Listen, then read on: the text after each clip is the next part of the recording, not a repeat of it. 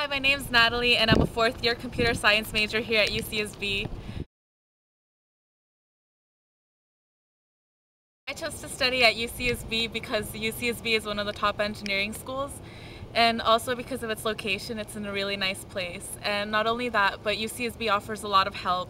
So if you need help with homework, especially in lower division, you can go to CLAS and get help with math, physics, chemistry, along with other subjects. That really helps, and they're open till 10 p.m. So a lot of schools don't offer that. That was one of the reasons why I picked UCSB, was because they help a lot. It gives you a lot of problem-solving skills, and the classes are really hands-on based because you get to do a lot of programming, so you start from the very beginning, you know what you're getting yourself into. Some of the classes that I've taken so far, one of my upper division was CS 185, which is human-computer interaction, and what you do in that course is you get to program for the Android phone and the Android platform. It's really fun. You get to see, and sometimes you get to borrow a phone and then program onto it and see what happens. And it's really nice because you get feedback quickly from the phone to see if what you wrote worked or didn't work.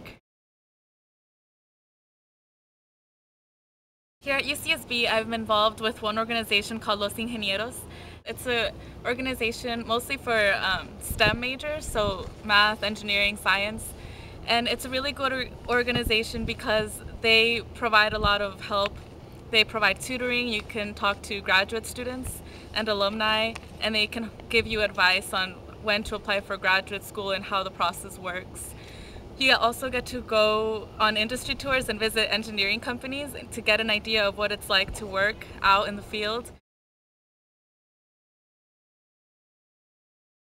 Some advice I would offer for incoming students is to get your work as soon as it's assigned. It's very important to get the work done as soon as possible. That way, if you have any questions, you can go ask your TA or your professor during office hours, or help from other students. It's really important to start. Also, for prospective students, it's important to get involved with things like research or internships, and also other opportunities you may find, like summer programs for high school students. My plans for the future is that I want to go to graduate school and get a master's degree in game design or 3D animation. I also plan on maybe getting degrees in photography, graphic design, and 3D animation, depending what masters I get, because I want to go into gaming or 3D animation sort of thing.